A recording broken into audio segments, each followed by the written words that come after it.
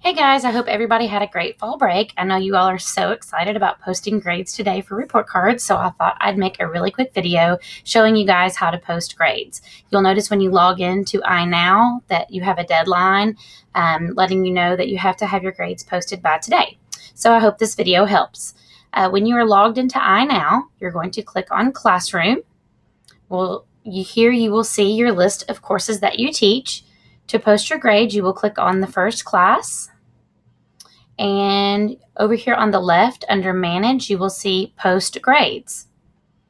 You're going to want to make sure that it's for quarter one and it's for language arts, which is the first class I clicked on, and I'm going to click OK. And now those grades are posted. And you will go back and continue to do that for each of the classes that you teach and you have grades recorded for. And that will send them over to Miss Newman to print report cards. If you have any questions, just email me, and I hope this helps. Thank you.